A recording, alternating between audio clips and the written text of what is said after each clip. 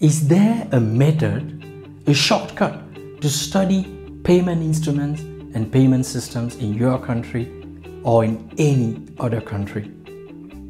The answer is yes, and I'm about to teach you that method. It is simple and extremely powerful. So stay tuned.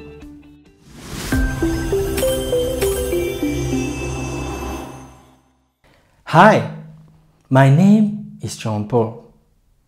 I'm payment author and trainer and run the blog paymentor.com. I'm co-founder of PAMRIX, a Qualiope certified training organization and a career accelerator for payment professionals. I have over 17 years of experience in the payment industry and I'm still in love. But things have not always been that easy and lovely for me. It took me about 4 years to really understand domestic payments.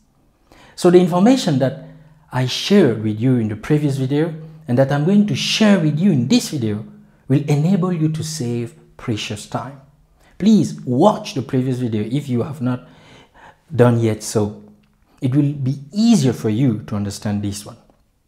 In the following minutes, I share a secret, an approach that can help you to study any domestic payment system anywhere in the world. What you will learn is a very powerful tool, a tool to study domestic payment systems in your country and in any other country. To begin, let's go back to the generic model of payment systems at country level presented in the previous video.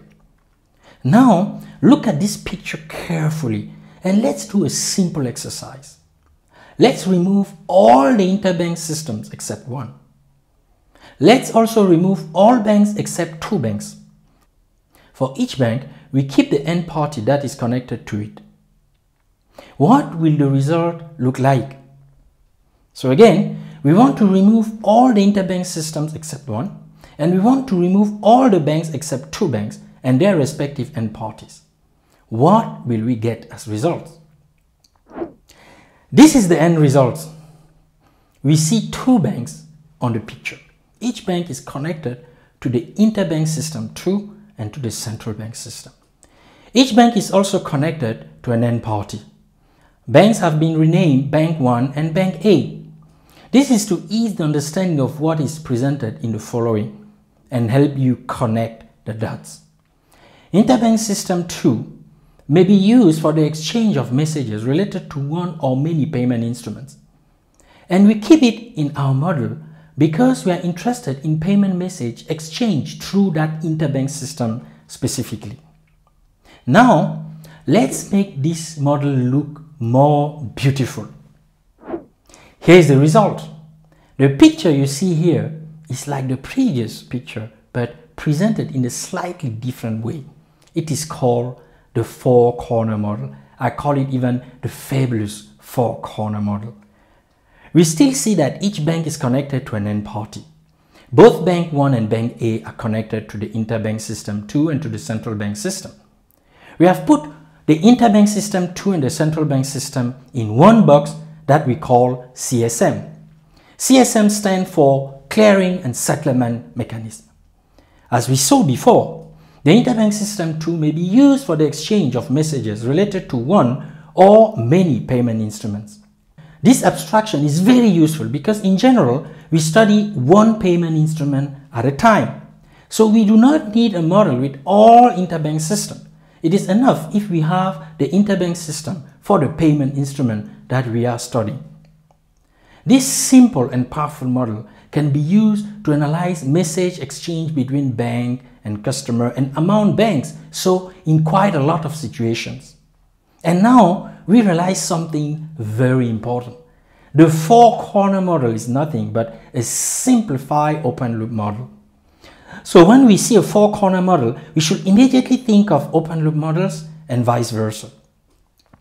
In the following, we will see a few examples that show that the 4-corner model is really the Swiss knife to analyze almost any payment instrument.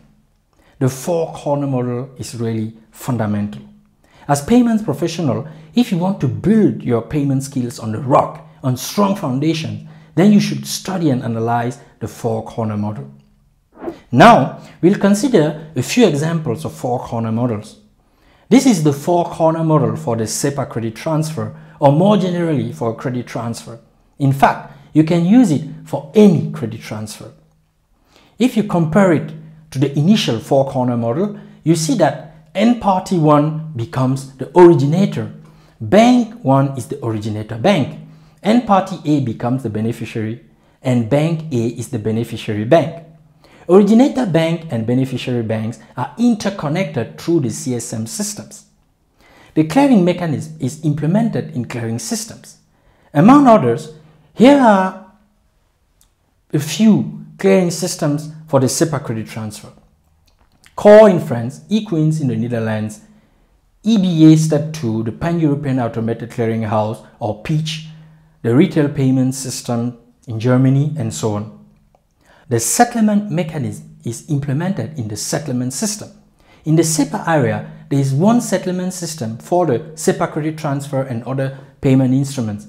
It is called Target 2 and is operated by the European Central Bank. Of course, if you do not live in the SEPA area, then you have other clearing and settlement systems, but they perform the same functions. Now, let's look at the four-corner model for car payments. We see the same structure. Isn't that interesting? Now, if you compare this model with the initial four-corner model, you see that N party 1 becomes the car holder, bank 1 becomes the issuer or issuing bank, N party A is the merchant or acceptor, bank A is the acquirer. It is the merchant's bank most of the time. As usual, issuer and acquirer, the two banks are interconnected through the CSM. Typical clearing systems for car payments are Visa, MasterCard, China Union Pay, CORE system for domestic car payments in France, retail payment system for domestic car payments in Germany, and so on. The settlement systems used are currency specific. We can cite FedWire in the United States for the US dollar, HVPS in China for the Chinese yuan, Target 2 in the SEPA area for the euro, RTGS in India for the Indian rupee, and so on. In the world, there is one settlement system per country or monetary zone, and it is used to settle the transactions in the currency of that country or region. Here, we begin to see how useful and powerful the four-corner model is. It allows us to easily analyze car payment systems. One last example to see that we can use the four-corner model to analyze and study almost any payment instrument. Now we consider the four-corner model for check payments. If you compare this model with the initial four-corner model, you see that N party 1 becomes the drawer, bank 1 becomes the drawee or payer of the check, N party A becomes the payee, and bank A is the payee bank. Drawer's bank and payee's bank are again interconnected through the CSM. With regards to clearing systems, we can mention the checks clearing system in the United States, CORE system in France, image clearing system in the United Kingdom, and many others. Again, the settlement systems used are currency specific. FedWire in the USA for the US dollar, Target 2 in SEPA for the euro, CHAPS in the United Kingdom for the pound sterling. I think you now see how powerful the four-corner model is. It is really the place to start when you begin with a new payment instrument. But do you know what? This is only the beginning. There are other secrets. There are other secrets in the four-corner model that I need to share with you. So stay tuned. The four-corner model can be divided into two spaces: the customer-to-bank space and the interbank space. The four-corner model is presented here so as to highlight these two spaces. Let's consider the customer-to-bank space first. The customer-to-bank space is the space where customers and banks exchange payment information, generally through standardized messages. When the information is sent from the customer to the bank, these are orders or instructions. For instance, a customer may ask the bank to debit his account and credit one or many beneficiary accounts, as it is the case for the credit transfer instruction. Or the customer may ask the bank to debit debtor accounts and credit his own account, as it is the case for direct debit instructions. Another option is the customer asking the bank to cancel a previously sent instruction. In any case, the customer asks the bank to do something about an order or an instruction. Now, when the information is sent from the bank to the customer, it is considered as reporting. The bank is informing the customer about the status of an order that was previously sent or is providing account statements. Note that customer to bank space and bank to customer space mean exactly the same thing. In practice, people usually say customer to bank space. The interbank space, as the name suggests, is the space where banks exchange payment information among themselves. Payment information can be exchanged either directly, like between a bank and its sub-participants, or through clearing and settlement systems. When the banks go through a clearing or settlement system, the interbank systems must first receive the payment message, process it, and then forward it to the receiving bank. Clearing systems generally require banks to use particular message formats that bear additional information specific to those systems. As a result, the formats used to exchange messages directly between two banks can be different from the ones used to exchange messages between a bank and a clearing system. The four-corner model provides a good structure to study payment messages and scheme, and we will see why with a powerful method that we are going to consider now. It is called the LIMF method. LIMF stands for List and Identify Messages in the Four-Corner Model.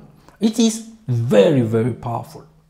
The LIMF method is probably the most important tool to analyze and study messages of a payment scheme. The main purpose of this method is to quickly find out which messages are exchanged in a payment scheme and for which purpose.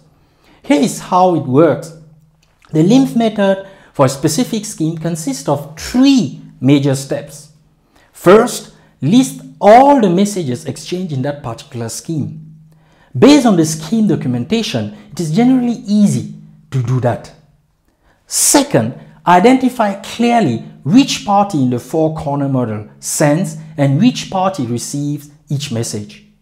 In order to do this, you must draw a four-corner model for that particular scheme and identify the parties in the customer to bank space or in the interbank space that send or receive a particular message. And as last step, find out for which purpose each message is used in the scheme. The LIMF method is very useful. It allows you to easily reach the following three objectives. Number one, get an overview of all messages exchanged in the specific scheme you are studying. Number two, clearly see which messages are exchanged in the customer to bank space and which messages are exchanged in the interbank space.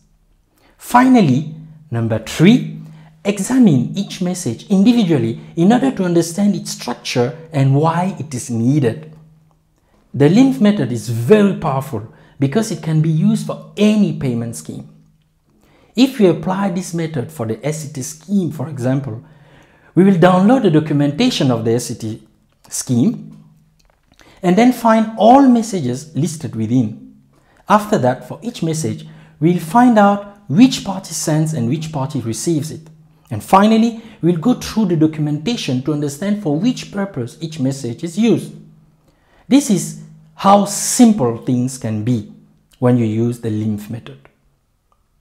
After the first two steps, this is what we get for the SCT scheme. The SCT scheme or SEPA credit transfer scheme is a domestic payment scheme in Europe. But again, you can use the LIMF method to identify and study messages of any domestic payment scheme. That is why it is so powerful. We presented the four-corner model in a different way here to better highlight the messages. For the SCT scheme, there are two messages in the customer to bank space, the Pane 1 version 3 and the Pane 2 version 3. The Pane 1 flows from the customer, the originator, to the bank, and the Pane 2 goes from the bank to the customer. In the interbank space, we find quite many messages. We have listed 11, but you could have listed more. The main thing is to understand that the same message can have different meaning in different contexts. Did you pay attention to the direction of the messages? In payment, the direction of messages is crucial. It is therefore important to understand which party sends and which party receives a message. Finally, you need to understand for which reason each message is used. In general, the scheme documentation will provide the information required for that. Getting this overview makes things very simple. We reached the end of this video. If you learned something new, please take 30 seconds and post a comment below. My team and I will really appreciate that. In the next video, we'll talk about cross-border payments. Many think cross-border payments are very complex. We have a different view.